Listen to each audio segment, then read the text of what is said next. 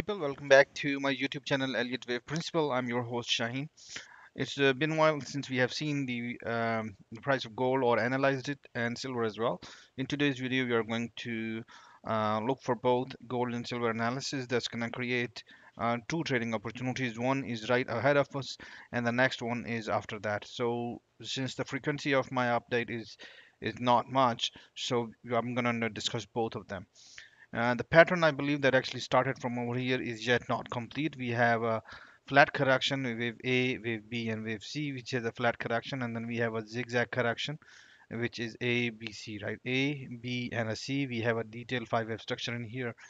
Anytime the price drops, we are expecting a sudden pullback all the way down to forward with the structure of A, B, and C. C being a clear five-wave structure. So this whole structure that actually starts from over here is basically a double three structure that would make it as a W right over here, which is a flat correction, and our X is a zigzag correction, and our Z is also going to be a zigzag correction. So as we know in double three waves, the first wave and the third wave alternate in pattern, and that exactly we are expecting today.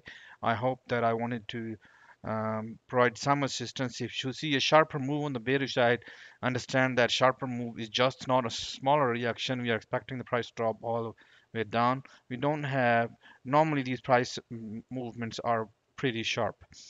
Once we have seen a clearly five-wave structure in the break in wave C, or we also happen that we have a clearly five-wave structure in wave A, and then wave C would be a sharper wave.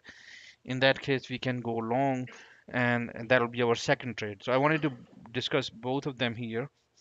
First, we're expecting a sharper move down over here, and a pullback, and wave one and two, and then we have wave three and wave four, and then wave five. This is we are expecting. Once we have completed the five wave structure, the next major move is long.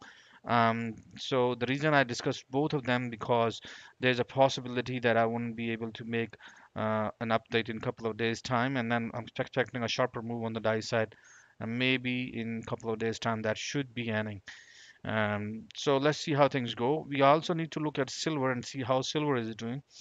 Silver has also structure that you have seen it and see, okay, silver has not created a new high as we have seen in gold. The reason is because silver is doing the same structure, only the price has not gone beyond that. So the silver is also indicating that we are actually still dealing with the structure that we are said we are doing.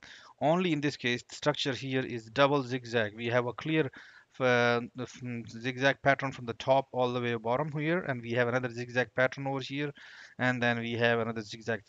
So double zigzag with X as a zigzag pattern as well. So we have three zigzags. Basically, wave A is a zigzag, wave B is a zigzag, and we're expecting wave C as a zigzag.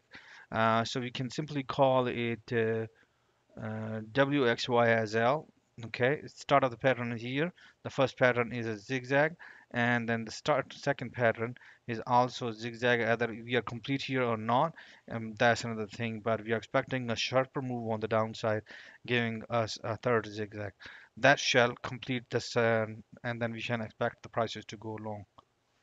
So I'm expecting the prices to go come right over here, and then we can go long right over here again. I hope that my update was of some assistance. Wish you good luck with your trading. Have a good one and bye bye.